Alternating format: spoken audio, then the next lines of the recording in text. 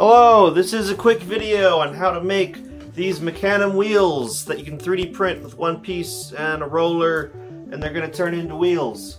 I'm filming this on a tripod by myself, so like it's gonna not be the greatest production value ever.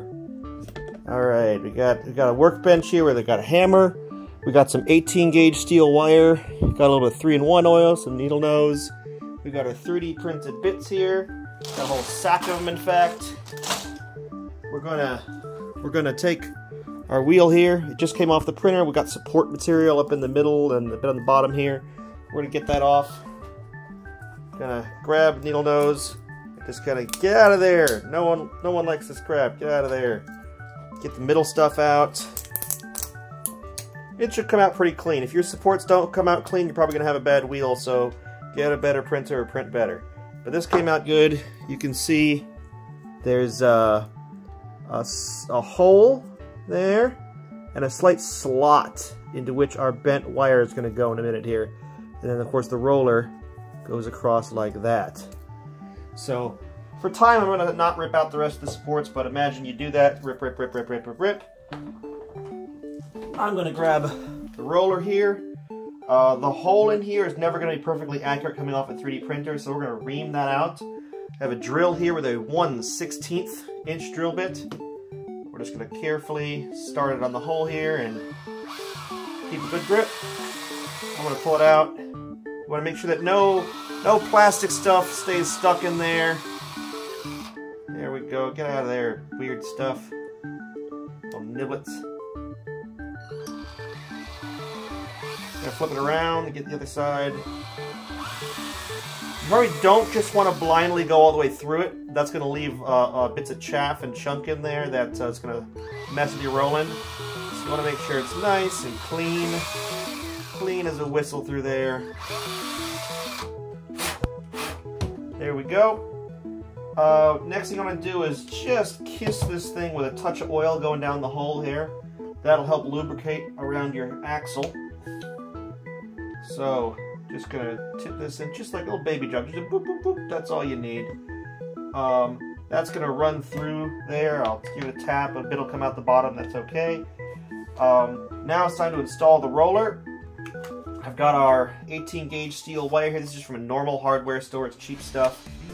Key thing, you gotta get this wire as straight as you can. So don't put any kind of tight kinks on there. You don't want to look at it kind of side on, both dimensions, and do a test fit of your roller onto your wire. If it doesn't free spin like that, you're going to have a bad time, so we make sure that's the case. If it doesn't free spin, it either means there's a bend in your wire, or when you were reaming the thing out, you left some plastic chunk in there, so hit it with a drill a few more times in that case. I now take my roller, put it diagonally into the wheel, I pass the wire through hole like that. There we go. Give it a little wiggle to let it find the far hole there. You gotta believe in yourself. There you go.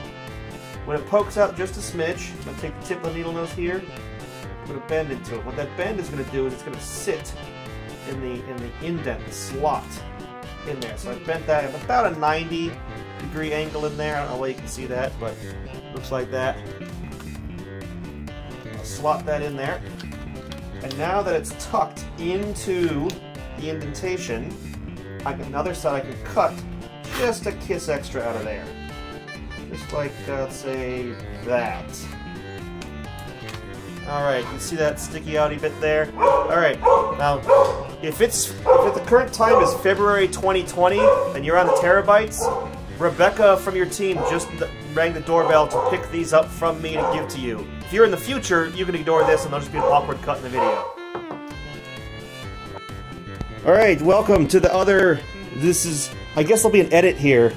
So, welcome to an edit in the video.